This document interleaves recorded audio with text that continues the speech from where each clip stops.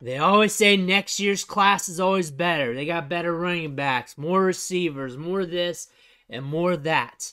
We started hearing about it this year with this year's class and next year's class. Well, let's look at it today. Let's do a one-round, way too early, 2024 rookie mock draft, super flex style. This one was sent to me. I did not participate in this draft, so it's not a rankings. It's nothing like that. But we're going to have some fun with the names that we could be drafting here in 2024. Let's get this started. Remember, this is super flex, so we're going to have a quarterback come off the board as the 101, like we always usually do, unless Bijan Robinson is there. And this year, or 2024's quarterback, is Caleb Williams from USC. And this dude is a highlight reel. This dude has the Konami code, but he also has the arm to go with it. He has the highlight package to go with it. He has the production profile to go with it. He has performed with 2 different collegiate programs. He did well at Oklahoma when he stand in for Rattler, and then he came over at USC and just exploded. A lot of people call him the best quarterback in the country.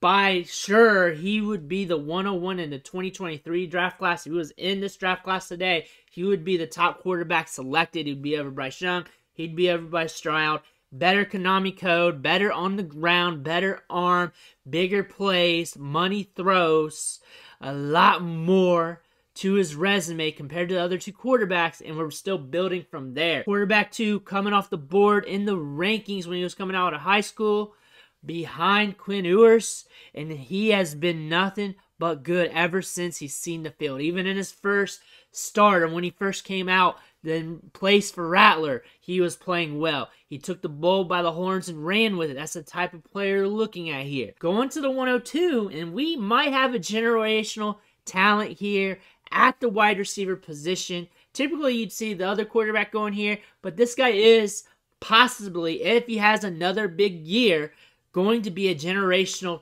type of prospect. You like a couple wide receivers like this every 10 years or so. We're talking about Marvin Harrison Jr. from Ohio State. He's got the Harrison Jr. background there from his dad playing from the Colts, Hall of Famer, possibly another generational talent.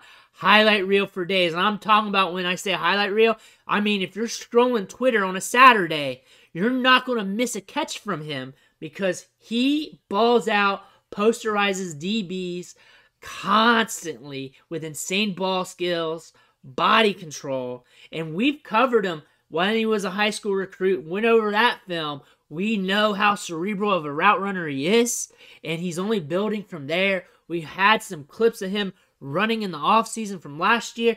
Dude's got enough speed to get it done. He's 6'3". He's got the size. He's got the wingspan. This guy's got it all. He just got to keep building. Just got to keep doing it. He's going to be at that level when he comes out for the draft. At 103, these guys selected their RB1.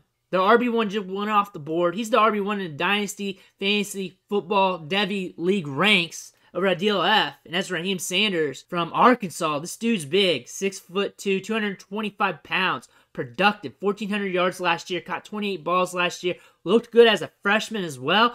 This guy is on track to be the top running back in that class, and he has been nothing but productive at the SEC level. He's a banger back with some wiggle, which is something you want to see. Going to the 104 pick, and we got a quarterback coming off the board. I could see him going 102 when actual drafts happen due to that super flex value. And I can't say he's bad because he's damn good, and that's Drake Maye from North Carolina. Guy's got the size at 6'5". That's where he's listed at. You can see it on the tape. He can make all the money throws. He can fit it into tight windows.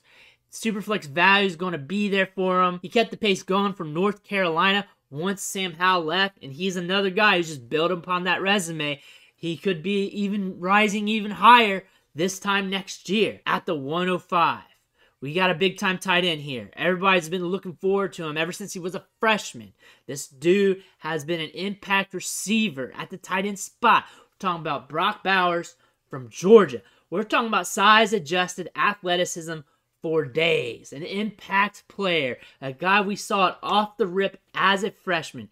Getting yards after the catch. He's got ball skills. You can toss it up to him and he can rise up might be the next Kyle Pitts type of player where it's just straight athleticism, straight up prowess coming out for the NFL draft, and you're just going to take this tight end at cost because you can't ignore the production and the athletic profile. At the 106, we got another damn good wide receiver who might be slept on when compared to his talent. We're talking about Emeka Egbuka, wide receiver from Ohio State, the other wide receiver from there. And this guy is a yak monster. He's got speed. He can get you those yards after the catch. That's what I like about him.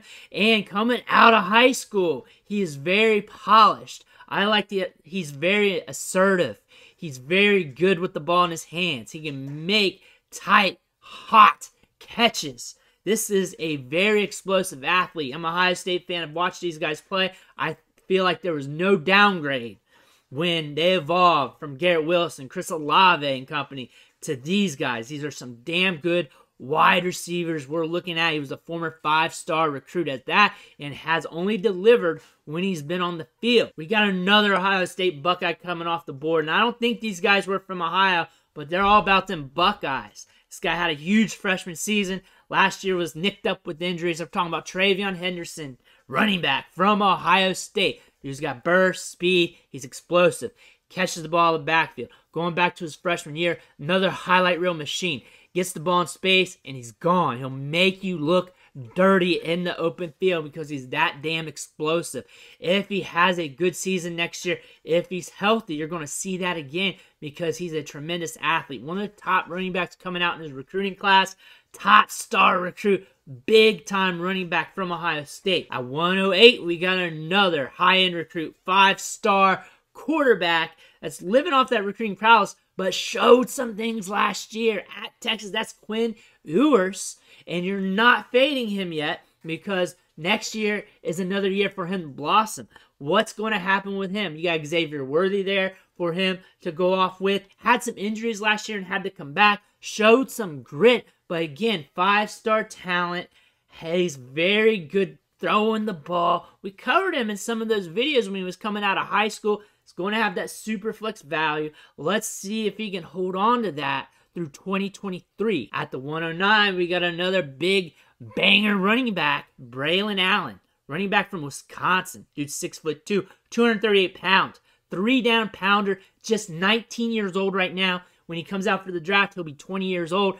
A young running back. This guy's been productive ever since he was 17 years old, and he has been a highlight reel too. Big runs. Once he's in the open field, once he can pick up that speed, he's good to go. Not the fastest guy, but size-adjusted speed matters for a 238-pound running back like this, and he's going to post some good numbers for his size, and he's fun to watch, and another Wisconsin running back that you're going to have to look at coming for drafts next year. Speaking about schools bringing out productive players, we got another LSU wide receiver. You already know if you're in the know, but we're talking about Malik Nabers at the 110 spot here.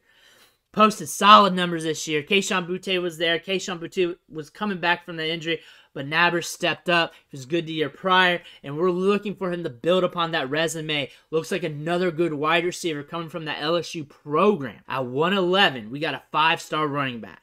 This guy coming out of high school was used in the slot, running routes, highly developed. He's got good burst. Played on a weird team here in college that used to be really, really, really good. Now they're really, really, really suspect. That's Will Shipley from Clemson. This guy will show you the goods. Burst, speed, wiggle. Can catch the ball in the backfield. Clemson has been on the down as of lately, ever since Trevor Lawrence has left. But if you look at the tape, go back and watch him, and you'll see a damn good player from Will Shipley. We're going to finish this off at the 112 spot, and we got another explosive running back, another high-end recruit, Donavan Edwars, running back from Michigan. He's been hiding behind Blake Corum, but got his chance against Ohio State where he blew up. Now everybody's talking about him, but whenever he's got the opportunity to prove himself, he always shows up. He's explosive. He's got speed. If he catches the ball in the flat, if he gets the ball in space, he's as good as gone. He's a player you need to be excited about because he can really help an NFL team and really be productive at the next level. Looking at this draft class, I feel like there's plenty of meat on the bone to chew on.